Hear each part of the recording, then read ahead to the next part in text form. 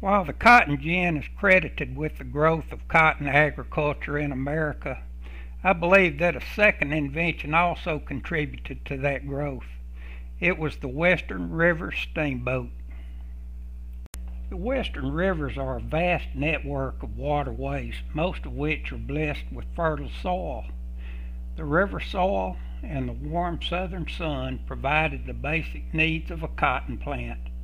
The river provided a transportation route and irrigation water. The gin provided seedless cotton fiber, and the Western River steamboat provided a way to get the crop to market. Development in the South focused on the many rivers that could deliver king cotton to the seaports.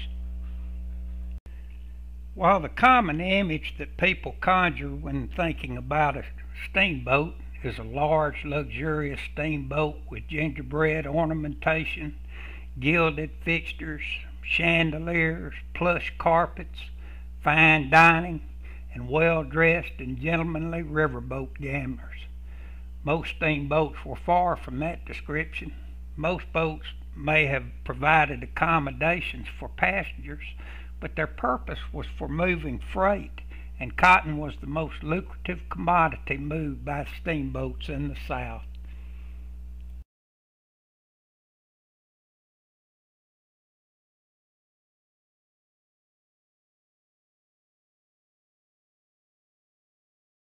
Steamboats that carried both passengers and freight and made stops at a number of ports on a scheduled basis were called packet boats.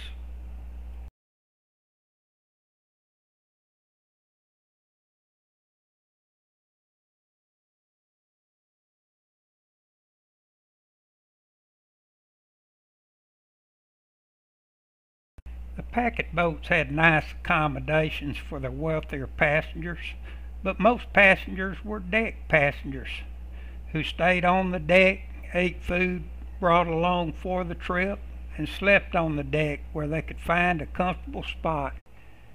Wealthy men who traveled on the more luxurious vessels did enjoy games of chance in a nice lounging area. There were men of wealth who generally played an honest game among friends who were able to handle large losses. The professional riverboat gambler didn't fit this description. They most often were deck passengers who would find the less fortunate people on deck and entice them with the chance of leaving the boat with more money than they boarded with. He would intentionally lose a few hands to excite his opponent into making poor decisions, and then he would start playing a serious game and soon leave his opponent broke. The true riverboat gambler was a scoundrel, cheat, and con artist. Many found themselves tossed off a boat some distance from town. Roustabouts on packet boats had lots of downtime, and they would engage in gambling themselves. Competitiveness was part of their nature. Often they played cards or dominoes, and other times they would engage in competitions of human strength and endurance to see who wore the cock feather. Steamboat roustabouts, sometimes called cotton stackers, were a very tough breed. Most were slaves. They weren't actually owned by the steamboat line, but acquired through lease agreements. They would be chosen for their size and strength. Rather than being on the plantation hoeing or picking cotton all season long, the cotton stackers were doing port calls all along the major rivers. For that reason, they were considered the most worldly of the slave class in the South. They did get to enjoy shore leave on their journeys, and they enjoyed their time ashore in a most unusual way. Cotton stackers, being very competitive people, would engage in competitions of strength and skill. The competitions would include such events as bare-knuckle boxing, arm wrestling, and even professional skills like lifting the heaviest cotton bales or carrying it the furthest distance. The winner of these competitions won the honor of wearing a rooster feather in his hat.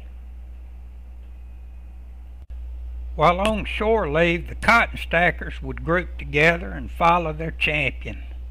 The The man with the rooster feather would walk with the greatest pride and confidence, surrounded by his entourage who were cheering him on. He was known as the cock of the walk. The reason for the spectacle was to draw the attention of other steamboat crews, for they too had their own cock of the walk. When two men with rooster feathers met up, there would be the usual heckling and exchanges of insults while the men placed their bets. Then the fight was on, and it was a hard-fought battle. The loser of the fight was to remove the feather from his hat and humble himself for the rest of his stay, for there could only be one cock of the walk in any riverboat town. Steamboats became part of life in the old Southwest and Midwest, but there was a new West that people set their sights on. There they hoped to make their fortune. Upon the purchase of Spanish Louisiana, Thomas Jefferson commissioned the Corps of Discovery.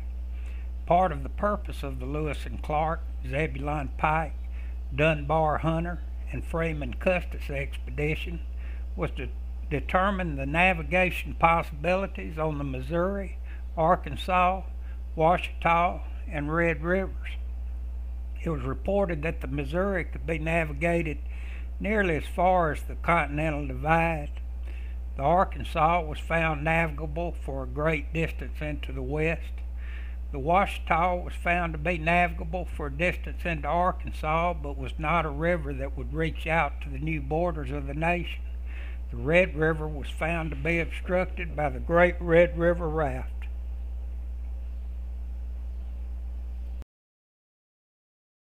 The fur industry in the new lands attracted the attention of long hunters who were feeling the resources being depleted in the east. It also attracted other men of adventure, such as rivermen. A new culture arose in the Rockies.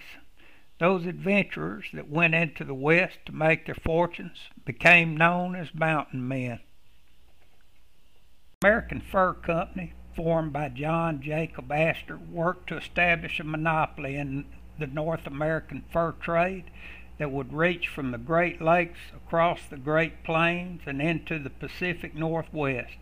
His venture into the Great Plains and Rocky Mountain trade was facilitated by a partnership with the Chouteau brothers, Augusta and Pierre, who established a fort at the headwaters of the Missouri named Fort Benton.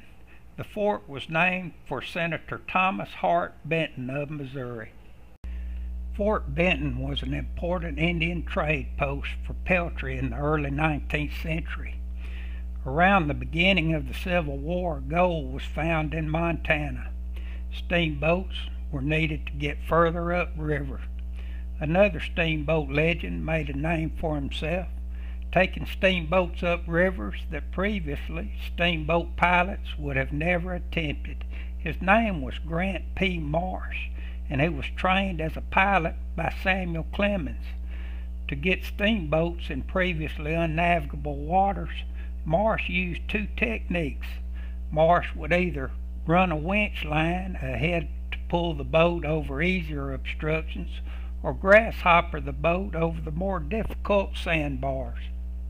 Grasshoppering involved placing spars on each side of the bow, out forward and into the sand. Strong ropes or hawsers would run from a capstan winch to a block at the end of the spars, then run back to the bow.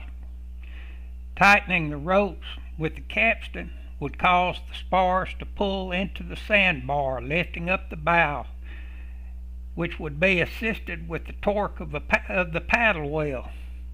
This would move the boat forward a little at a time till eventually the sandbar was traversed. Grant P. Marsh's many accomplishments include reaching the highest navigable points on both the Missouri and Yellowstone rivers. Marsh set several speed records on the upper Missouri. While piloting the far west, Marsh evacuated the wounded from the Battle of Little Bighorn and got them to Bismarck, North Dakota in 4 days. Marsh's greatest accomplishment was working several decades on the upper Missouri the most difficult river to navigate in America, and never losing a boat. Upper Missouri steamboats moved furs, buffalo robes, mining supplies, and even gold worth millions of dollars. The Yellowstone was built in Louisville, Kentucky for the American Fur Company. While it did work the Upper Missouri for most of its lifespan, it did take a journey down the Mississippi, through the waters of the Gulf of Mexico, and up the Brazos River in Texas. The year was 1836. The Brazos was swollen with flood waters, and Sam Houston's army was on the west side, with Santa Anna's army in pursuit. With the help of the Yellowstone, the Texans made it to the other side of the Brazos. A few days later, an overconfident Santa Anna had his army with their backs to Buffalo Bayou, and Sam Houston made his attack. Santa Anna was defeated in a matter of minutes. Steamboats served as the first towboats, increasing their freight volume greatly by using large barges to carry the freight. While cotton was king in the South during the early days of steamboating, timber became king in the mid-19th century and into the early 20th century in the upper Mississippi region. Steamboats were an important part of that industry. Steamboats were more efficient in rafting logs to the mills than having men ride the log rafts and guide the logs with poles. At first, small rafts towed by single steamboats were the norm. Then someone came up with the idea of putting a steamboat perpendicular on the bow end of the raft. Then very long rafts could be shipped. The pilot in the lead boat served as a lookout and would use his boat as a bow thruster to move the raft through tight turns in the river. Steamboats served as ferries also. They first carried people across large rivers, but as railroads became the dominant mode of transportation and rail bridges were not yet spanning the Mississippi, steamboats ferried rail cars across the river. Gold rushes in California and Alaska, a mass movement of settlers to farm in Oregon's Columbia River Basin, and the timber boom in the Pacific Northwest sparked the construction of Western River steamboats, and they became as common a sight on the Yukon, Columbia, and Sacramento rivers as on the Ohio and Mississippi. I'm saving their story for another episode.